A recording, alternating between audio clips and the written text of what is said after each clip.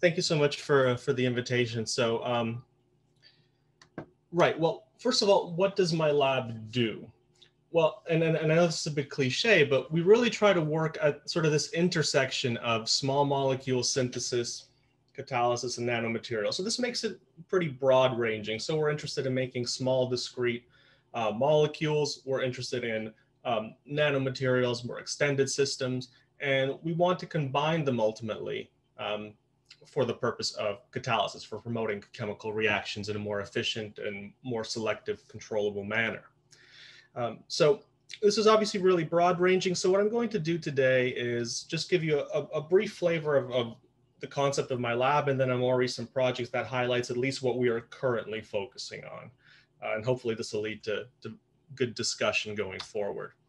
In case anyone is interested, and of course, we're always happy to help out. Some equipment that we have that is kind of neat that you might not find everywhere. We've got UV vis with a lot of in situ probing capabilities.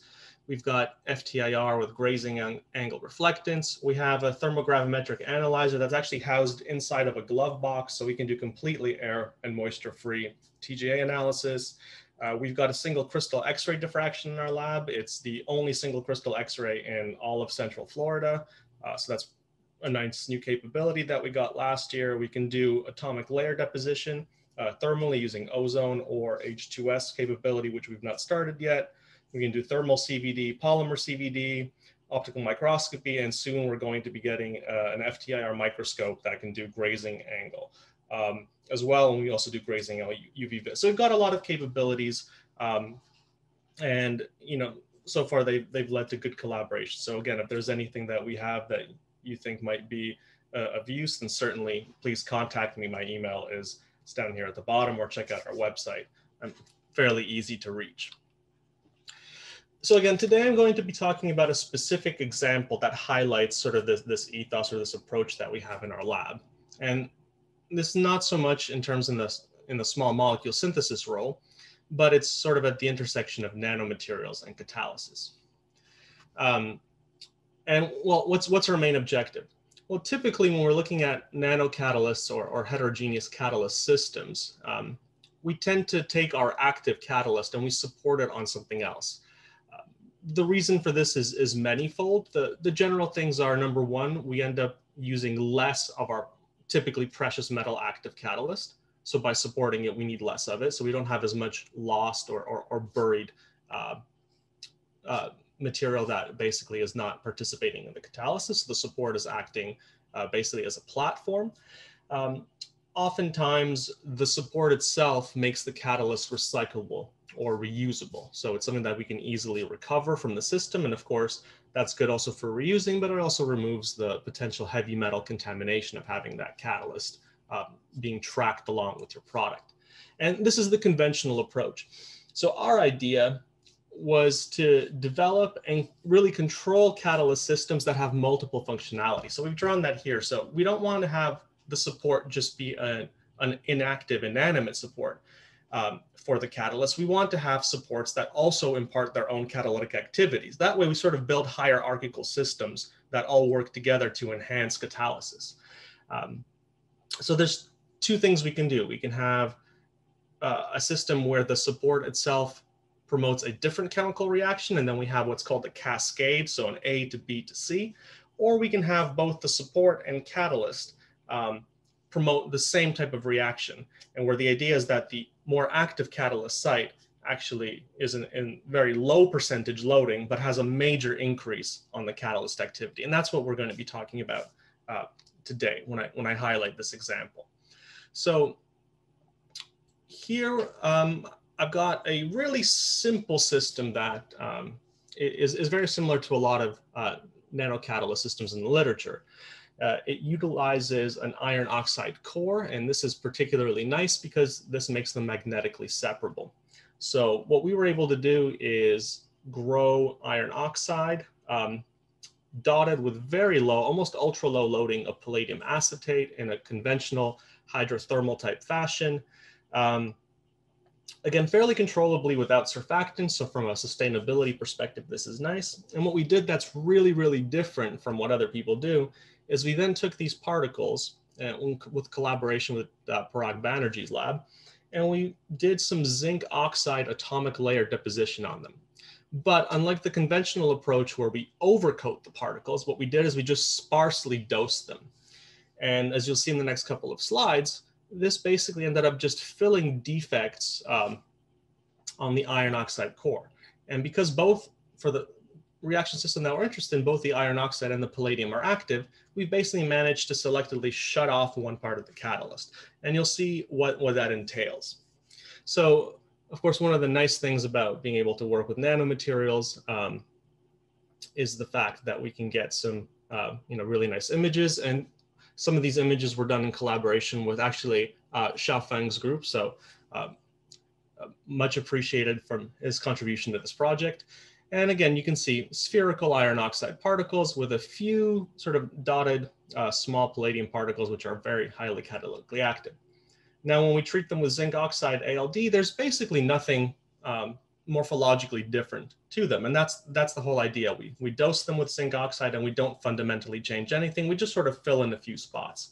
And you can see these examples here where we've got this really beautiful high resolution palladium particle. There's no evidence of anything overcoating it or hindering. It's just a palladium particle. And when we look at the elemental mapping below, you can see in the final one where they aggregate that the zinc is sort of patchy. It's going in different places and it's not really overcoating the palladium. And that's what we wanted. We sort of just dosed and introduced a bit of zinc oxide to the surface. And so you might be wondering, why zinc oxide? Well, the process for growing it is really well known. It's well behaved and it's catalytically inert for the system that we're looking at. So it's basically, it's just it's a filler. And this is sort of the general scheme of what we're exploiting, is the fact that when we do atomic layer deposition, we're getting preferential growth on these terminal groups, these OH groups on the metal oxide, and the residual groups from our molecule that we're dosing, they end up poisoning the surface of the palladium. And so while the rest of the material can grow on the iron oxide, the palladium rests mainly an inhibitor, at least in the early few cycles. So we have this specific interpretation down here that's been drawn, where basically you have this iron oxide core, these palladium particles, and when we dose the zinc oxide, it becomes patchy all over the surface, but we don't really affect the palladium that much. And so, of course, we've been talking about catalysis, and the idea is, well, what has this done to the catalysis? So what we have here is a large substrate scope of reductions that we typically run. These are conventional reaction systems that people typically use to test nanocatalysts. So these provide a good sort of backdrop in comparison to what's in the literature. And I'm not going to go into the specifics, obviously, because of the limited time that we have, but I'll point your attention here where basically the iron oxide itself is catalytically active. Once we add the palladium, in some cases, the activity increases by quite a bit. And then we dose the zinc oxide. And what happens is we have sometimes a change in activity, but sometimes the activity increases, decreases, or stays the same. So when we normalize that here, where we have pre and post zinc oxide deposition, again, you see that example of activity increasing, activity decreasing, activity staying with an error. And so to keep this short, basically, this is what we're postulating that is occurring. So what we have is a iron oxide core that represents most of the surface area of the particle that is catalytically active, but it's slow. So it promotes this reaction, but does it slowly, but there's a lot of it. On the other hand, we have a few of these palladium sites which also promote this reaction, but they're much faster. There's very, very few of them, basically below 0.3 weight%.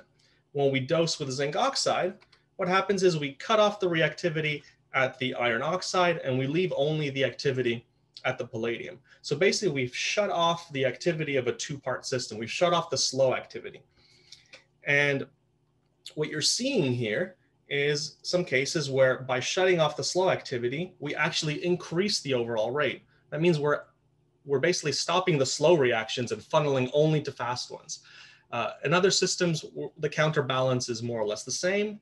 And in some, it goes much slower. And that tells us that the iron oxide is surprisingly important and fast in that system. But by shutting it off, the palladium actually just isn't that reactive. So basically what we've developed is a simple way to modify the reactivity of the catalysts on the surface in a very predictable and more robust way using zinc oxide ALD. And we've also we're able to see what level of synergism between a two-particle system we have by shutting one off and seeing the difference that has an impact. So academically, it's giving us this opportunity to study more in depth what is their interplay together. And so I'm pretty much getting close to my 10 minutes. So I'm briefly just going to acknowledge my group members that did this. Of course, the really important collaborators that made this happen, Xiaofeng, who's speaking today, Parag Banerjee, and Fudong Liu. And here I mentioned some of the ongoing collaborations that I've had at UCF. And of course, I am always welcome to discuss any possibilities if there's something that we can do in terms of catalysis, materials, or materials modification. Thank you. Thank you, Titel. Interesting talk. The questions from the Dean. Again, to the audience, if you have any questions or comments, please type in the chat. You have collaborated with people outside UCF, inside UCF. Yes, so yes. Can you articulate some of the work that you're doing with them and its importance? Right. I think I'm working extensively or have in the past with Xiaofeng and Fudong on solid catalysts and their applications and characterizations in the more traditional sense. The stuff that's completely out of my regular realm that I've been involved with quite heavily is with Parag Banerjee and Chris Davis, when we've been using ALD and designing new molecules for ALD to support solar energy research, which I think is something I would not have been involved with if collaborations like this didn't arise. And of course, ALD is a really powerful tool for making materials in a controllable way with very small, very narrow thicknesses and really high aspect ratios. I also work a lot with Lorraine Tattard for obviously surface characterizations and looking at mechanisms. And I have a shared student with Lei Zai in the nanomaterials nanocatalysis aspect. Again, these are all fairly broad, and if anyone has anything where they think I could be of use, or if you are doing something that you think is of use to me, please let me know.